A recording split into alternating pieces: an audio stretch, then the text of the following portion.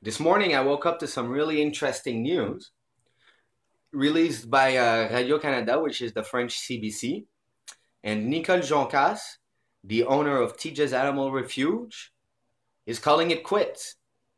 A year ago, she won Rescue of the Year award. Couple of months following that event, she was exposed as a hoarder. The authorities have known about this situation for about the last 10 years, but they didn't want to do anything about it because it would have been a horrible press release nightmare.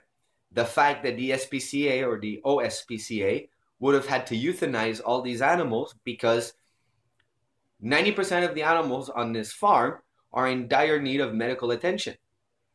Nicole Joncas is one of these women with a big heart. She can't say no. She's got to accept more and more and more and more animals to the point where she had over 400 animals on a farm with no help. It won't be easy. I'll soon be 70 and they'll always be my friend, says Nicole Joncas, owner of Teja's Refuge. Michel Nadon of C4P Rescue said this operation is going to be huge. There are not many people who know how to do this, she said. The animals will start moving on Monday, and the move will last over a couple of months.